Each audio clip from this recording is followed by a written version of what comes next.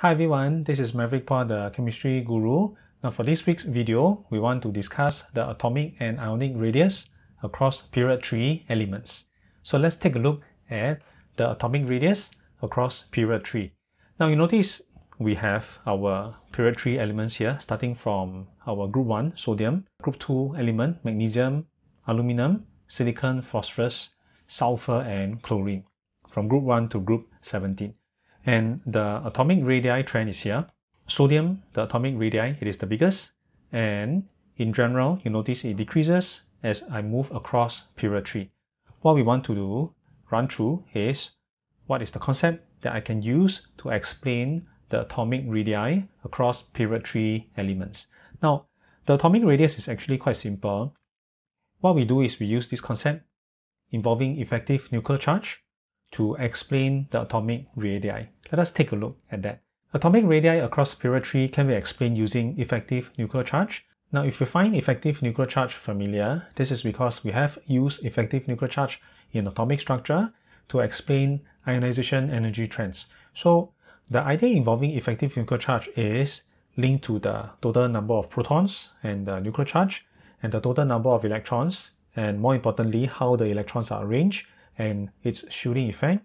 Then when we combine these two ideas together, we will have the overall attraction between the nucleus and the valence electron, and this has an effect in terms of the energy required for me to remove the electron.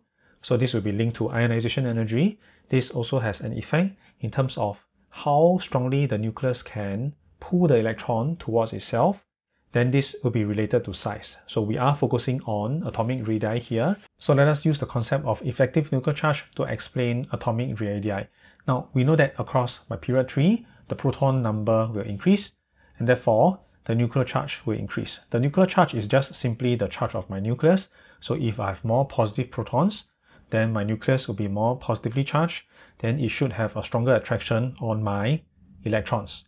Next, how about the electrons? I know that I'm adding electrons, the number of electrons will increase, but I'm adding electron to the same principal quantum shell. So let me just put this here, adding electrons to the same principal quantum shell. Now for electrons added to the same shell, because the distance from the nucleus is roughly the same, so electrons in the same shell, in general, they do not block each other or they do not shield each other, and therefore the shielding effect or the screening effect is roughly the same. So in this case, my shielding effect is unchanged, or there's not much difference in terms of my shielding effect. This means that when I combine these two ideas together, the increase in nuclear charge, stronger attraction between the nucleus and the electron, and shielding effect is roughly the same. So when I combine these two together, the effective nuclear charge actually will increase. Overall, there will be a stronger attraction between the nucleus and the valence electron. The nucleus will be able to pull the electrons closer to itself. This will mean that the radius will decrease. This is the explanation why, in general, the atomic radii across period 3 will decrease. So if I come back to the graph here, we would expect sodium as an atom, the size will be the biggest. Progressively, when I move across period 3, the size will decrease. Now next, how about ionic radii across period 3? The ionic radii trend is given here, which is pretty interesting because when I look at the ionic radii involving sodium, magnesium, aluminum, silicon, in general it decreases. But then from silicon to phosphorus, the radii actually shoots up, and involving your ionic radii for phosphorus, sulfur, and chlorine, again it decreases. So how do we explain this ionic radii across period 3? Because it looks a bit weird. There's a very big jump in terms of the ionic radius from silicon to phosphorus. Ionic radii actually can be broken down into two portions. Let us talk about it part by part. The first portion is we notice that in general, all my anions will be larger than all my cations. Now for my period 3 elements, when they form ions, they will form ions involving different charges. The first 4 elements, sodium, magnesium, aluminum, and silicon, they will form cations. So basically, they will lose electrons to form positively charged cations. Sodium will be Na+, magnesium will be Mg2+, aluminum will be Al3+, and silicon will be Si4+. So depending on the number of valence electrons that they have, then they will lose that number of electrons to form cations. Sodium is in group 1 valence electron, will lose 1 electron to form Na+. Magnesium is in group 2 valence electron, loses 2 electrons to form Mg2+, and so on.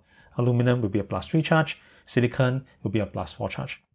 And you notice for all my cations, from Na+, Mg2+, Al3+, and Si4+, the number of electrons they will have will be 10 electrons. And if I have only 10 electrons, then this will mean that there will only be 2 principal quantum shells. Only 2 principal quantum shells will be filled.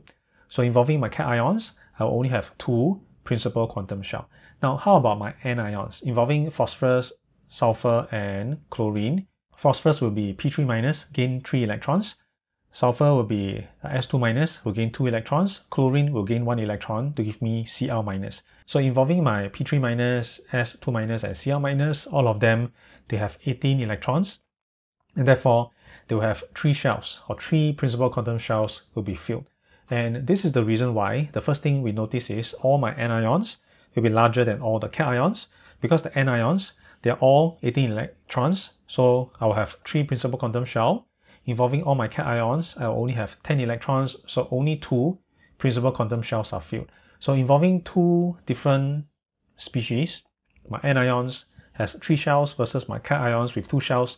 Obviously, the one with more shells will be bigger in terms of size. So this is the reason why all my anions will be larger than the cations. Now the next thing that we notice is within each set, within the cations, there's a decrease in the radii. Within the anions, there's also a decrease in the radii. So we want to explain how come within my cations, Na+, Mg2+, Al3+, Si4+, there's a decrease in the size. Involving P3-, S2-, Cl-, there's also a decrease in the size. Now involving the decrease in the radii, within the cations and within the anions, this idea will go back to effective nuclear charge. So let us take a look at effective nuclear charge. Again, we use this flowchart to try to figure out what will happen to my effective nuclear charge and the radius. Is again the same idea. I know that as I move across the period, from Na+, Mg2+, Al3+, to Si4+, there's an increase in the number of protons, so I will have more positively charged nucleus, the nuclear charge will increase. Then the number of electrons in this case for my cations are the same, because if I come back to here, all my cations, they have 10 electrons, they're isoelectronic. So the arrangement of the electrons and the shooting effect should be exactly the same.